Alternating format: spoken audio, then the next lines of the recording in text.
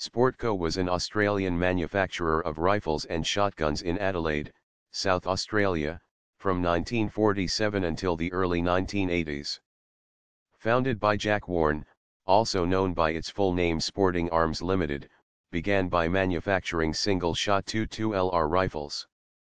Soon they began producing their own designs of bolt-action and Sportomatic semi-automatic rifles as well as single-shot shotguns followed by semi-automatic shotguns and pump-action rifles.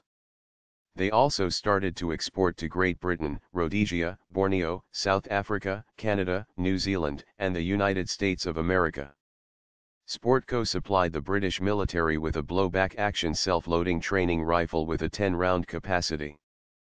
Sportco also supplied Winchester with actions for their Model 320 10-shot bolt-action repeater and Model 310 single-shot. Sportco also sold ammunition under its own brand name that was manufactured by Riverbrand and Winchester, Australia.